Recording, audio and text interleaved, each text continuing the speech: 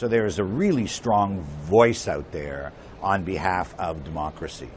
And I think that's part of the problem for Kerry, which is that she doesn't have the support among those people at all. So she'll have support among the business community who may not care that much about democracy, who care more about political stability, who care more about relationship with Beijing.